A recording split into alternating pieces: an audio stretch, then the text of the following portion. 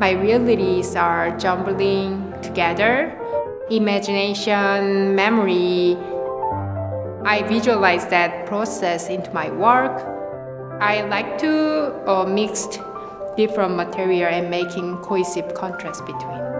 I do ceramic sculpture work, and then after that I glaze the ceramic work, and then I put another media on top of that, like a mixed media, for example, like charcoal, oil, pastel. Sometimes I use like yarn or like sewed thread.